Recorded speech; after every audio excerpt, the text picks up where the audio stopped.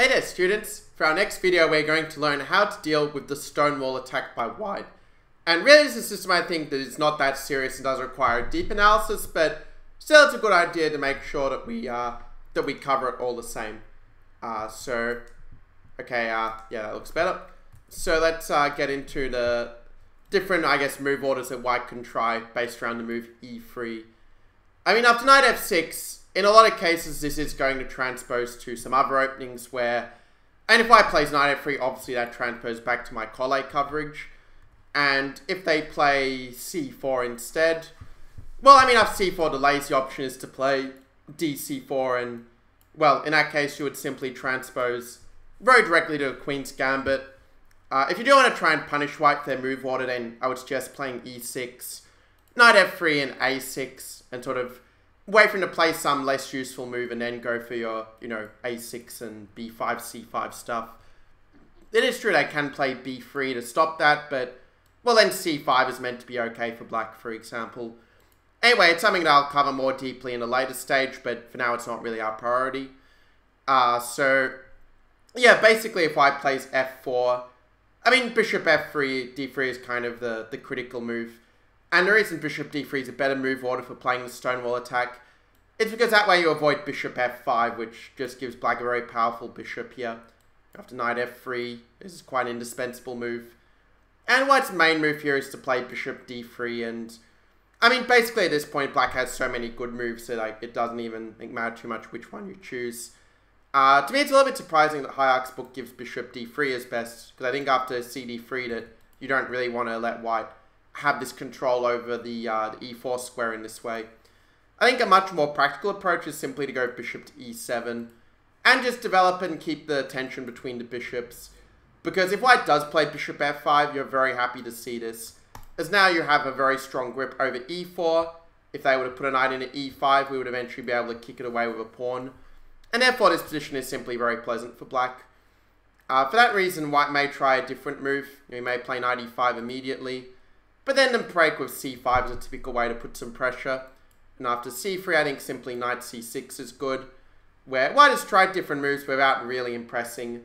If they play a move like queen e2 or queen c2, that sort of allows you to take on d3 in a better version, as white would need an extra move to take with the queen. And if they go h3, trying to go for g4 or something, I know it's an attack that some club players are a little bit nervous about facing, but objectively it's completely harmless. I mean, after queen b6, say, if white does play the move g4, well, I mean, you can simply take, and, if white plays knight d3, you go knight e4, and, you completely dominate the center, the central light squares. And from there, your plan can be b5, b4 to open up the queen side, while queen d3 can be met with even, let's say, knight e5, and, you can follow up with, like, fe5 and knight e4, or even knight d7. I mean, pretty much everything is winning at this point for black, because white has no proper queenside development. Of course, there are other moves they can try, but, in principle, this is just going to be very fine for black. I mean, if they put the bishop on e2, let's say, and try this way, well, then I think we should just play actively with c5. Of course, these moves can kind of be interchanged, so the move order is not that sensitive here. And after, say, c3, you can play bishop d6 even, just keep him guessing as to where exactly we're going to put our knight on c6 or d7. I mean, white's best move might be to play knight h4, but it hasn't been tested yet. And I think after rook e8 that, well, when white takes, we're just going to have beautiful pressure against the e-pawn. Like, this is our dream structure, because actually the double pawns are a strength, allowing us to go after the weak squares on the e-file much better. Now, for that reason, white usually plays knight e5 and plays a similar way to before. But again, I mean, h6 is a good prophylaxis. It takes the sting out of g4, because our knight can still go to e4 from there. And if knight d2, simply knight c6, and I mean, this position has arisen in many different games, but black scores very well, as white really struggles to find a good post for his bishop. And if he plays b3, we can even play moves like queen b6, and, right now we can even just take and, put a knight on e4 and have very good play down the c-file, since white's pieces are a little bit passive, and he has not yet solved the problem with this very active Caro-Kann or London-style bishop on f5. Well, if they try queen e1 instead and play for a direct kingside attack, I just feel like it falls very flat. Well, I notice in a lot of positions the computer recommends queen b6 as a way to make it very hard for white to develop the queenside pieces. I mean, again, if g4, just bishop h7, with g5 you can simply take, and I mean, white's attack is nowhere near close to amounting to anything. And black can just meet with a central counter to basically win, very convincingly.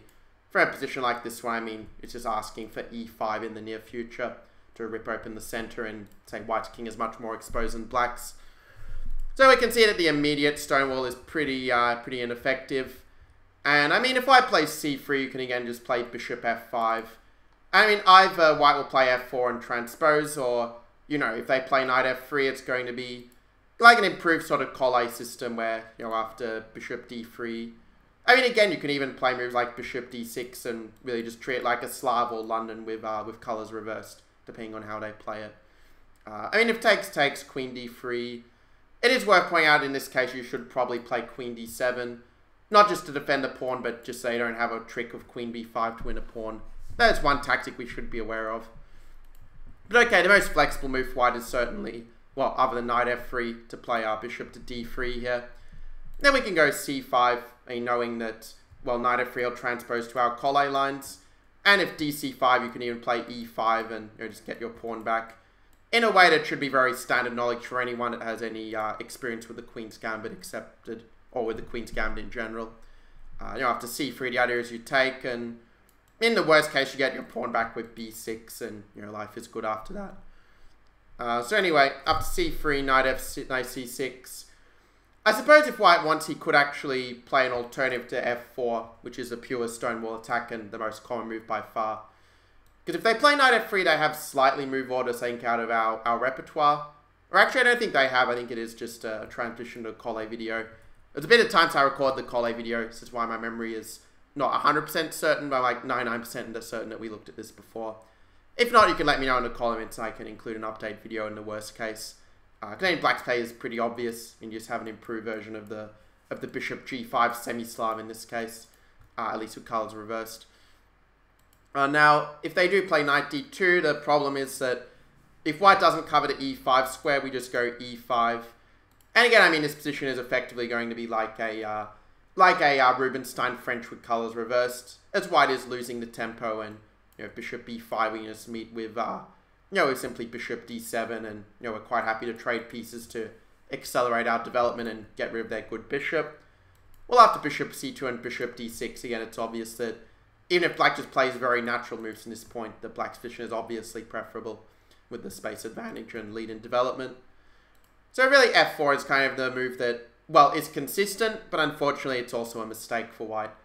So after bishop g4, we can now still get our bishop outside the pawn chain, and I mean, if they play h3, we'll put the bishop back on f5 and have a very similar position to what we saw, where the extra tempo of h3 actually doesn't help white all that much here.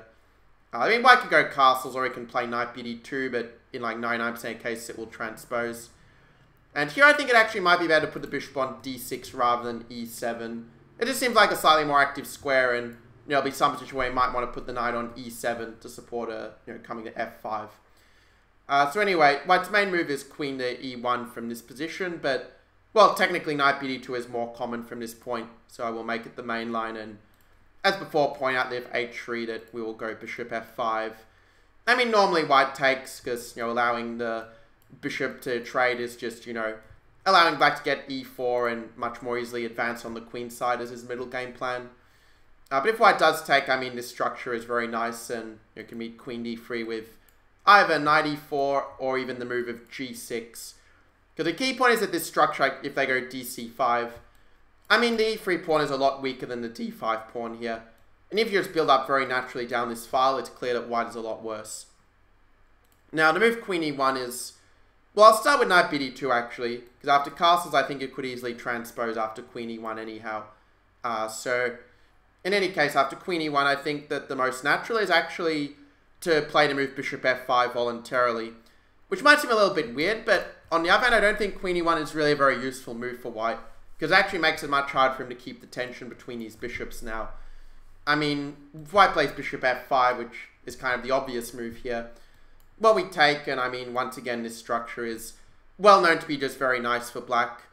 To be fair, white's score is not as bad as I thought it would be. Like, white sort of holds very close to 50% in practice. I think that a very simple move is just to play rook to e8 here. Let them play queen h4 if they want, and we just go queen b6.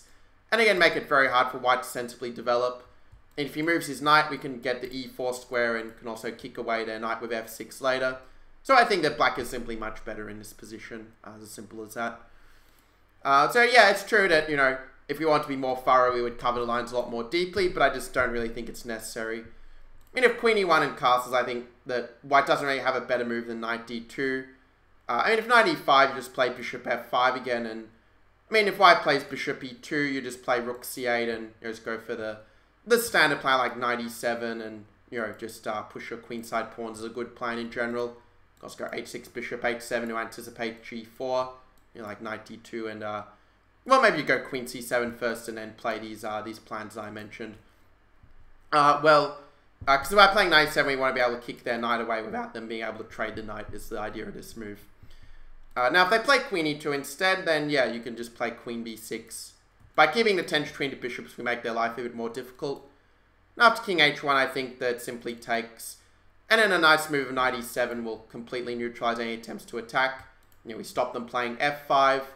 Maybe we can even go queen a6 later and head for a good endgame while pushing our queenside pawns and going for a play similar to the minority attack in the Carlsbad formation.